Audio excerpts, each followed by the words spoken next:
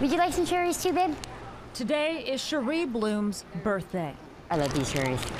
You want some cherries? Welcoming 48 years with new support and the gift of a fresh perspective. First of all, I don't got nothing to do. I can't dress up and go out now. Patiently chipping away at hopelessness. Be stuck out there forever. And you know this. And I don't want to be that one. And you did it. I don't want to be that person. We've been homeless for 3 years. We had an apartment. I really love that place. We had our dogs. But following her mother's death and a traumatic relationship with her ex, Cherie lost stability. Beginning not to trust people anymore because they're hurting me. I mean, they're tearing my emotional walls. For the past 3 years, living in an encampment along the American River became routine. We were on the levee right here, and we had a beautiful camp. Until one day, when everything almost came to an end. All I seen was bam. Cherie, the victim of a hit and run, an odd blessing in disguise. How badly injured were you? What was that from? The tailpipe. But the thing I felt was the burn, you know, the tailpipe on my chest. I was like, oh my God, and I just started crying. A near-death experience, changing the trajectory of her life. I just think that I've come a long way. Cherie's recovery connecting her to a new type of assistance, joining hundreds moving through Sacramento's innovative triage shelter.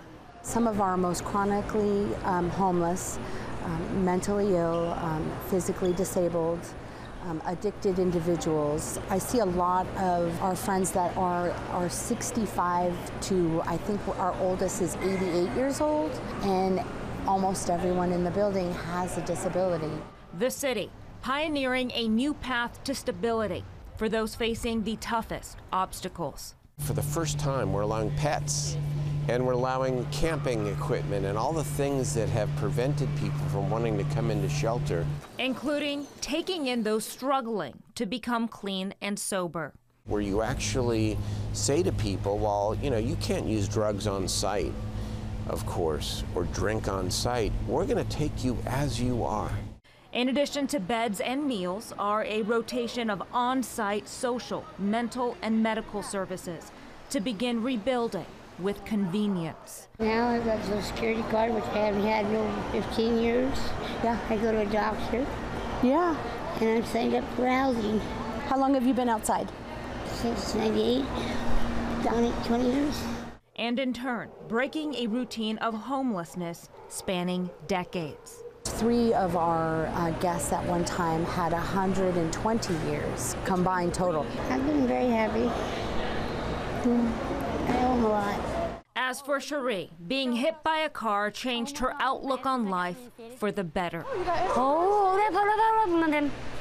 My first check comes, and we gotta check the mail. Welcoming the triage shelter's opportunity and one-on-one help.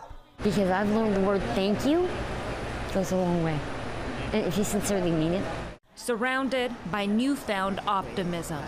You know, I tell people every day, do you even realize what opportunities you have here?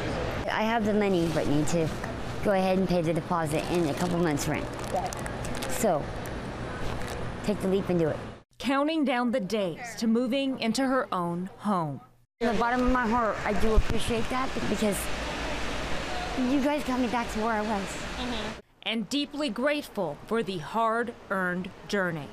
It took a lot for me to get up and say, okay, I'm gonna do this.